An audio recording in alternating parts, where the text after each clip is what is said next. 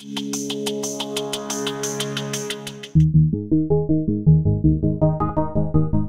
Dr. Gerald Stucca. I'm the Extension Veterinarian and Livestock Stewardship Specialist here at NDSU. Bulls are vulnerable, just like newborn calves are, to getting chilled in the wrong places. And for bulls, it's the testicles, it's the scrotum.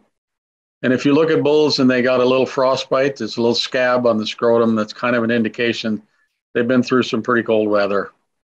And of course, as veterinarians, we always recommend that you check your bulls every year. Now, the bulls have already been checked and they're good, and yet they've stayed where they were at the sale place or stayed with the former owner, they probably need to be checked again, because the basic cycle for producing new semen is 60 days. We could make this statement that if it's 60 days from the last real cold event, and they're passing, that means you're good. I mean, it's not like it shuts off at 60 days with one cold event. There's always new semen being produced, but you need to have the confidence that this bull at least has the stuff so that we can get cows to conceive and raise a calf crop again. Don't take chances this year.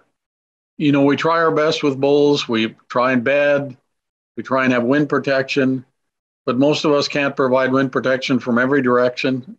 And bedding up here seems to be a premium. So just make sure that you're going to your veterinarian to get that bull tested again, even if they were tested before the sale. That's the best advice I can give to you.